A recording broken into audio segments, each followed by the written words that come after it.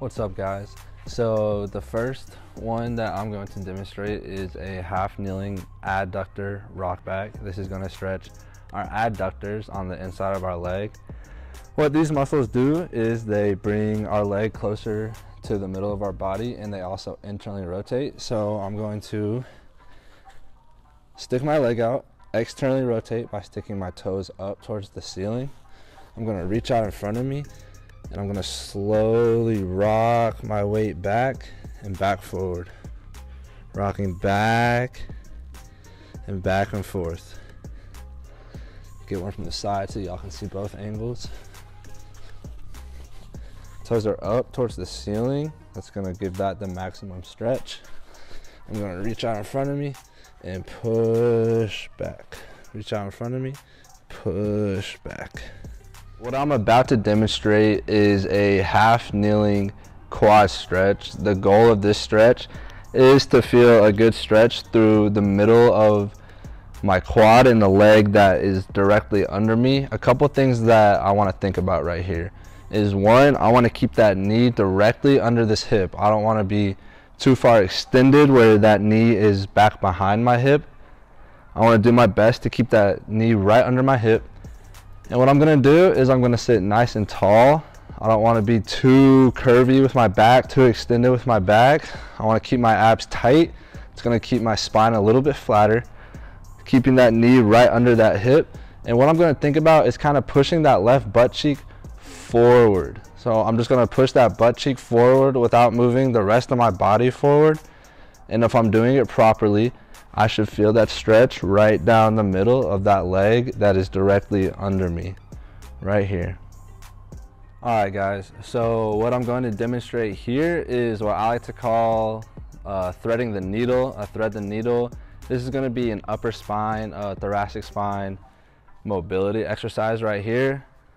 I'm using a foam roller. If you don't have a foam roller, it's okay. You don't need one. It just makes it easier for me to kind of help feel that reach. So what I'm going to do is I'm going to set up on all fours, and I'm going to place the foam roller on the outside of my arm. Again, if you don't have one, just do it without it.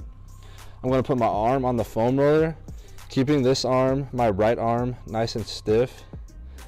I'm going to reach with my palm up. My palm is going to stay up towards the ceiling. That's going to give me the maximum stretch back here behind my shoulder.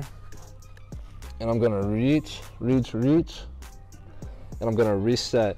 And one thing that we want to think about as the goal is the shoulder that I'm stretching it with. I want to try to get that shoulder down towards the ground. So as I go, I'm reaching that shoulder towards the ground, and then I'm coming back up and resetting and redoing it all over again. Guys, so what I'm about to demonstrate is a serratus wall slide with a little bit of shoulder flexion at the end.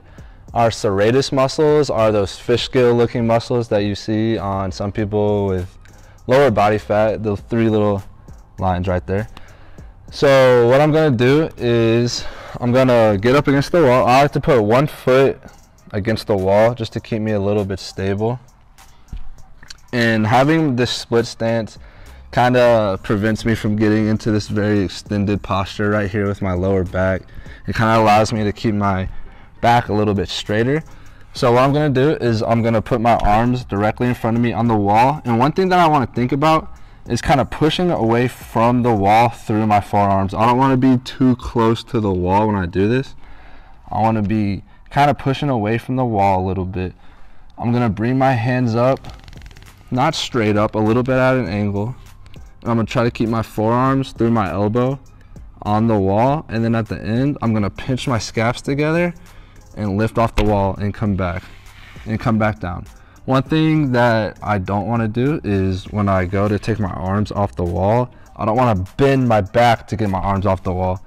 I want to push through the wall, slide up, and bring those scaps together in the back to get separation from the wall. And that is a serratus wall slide.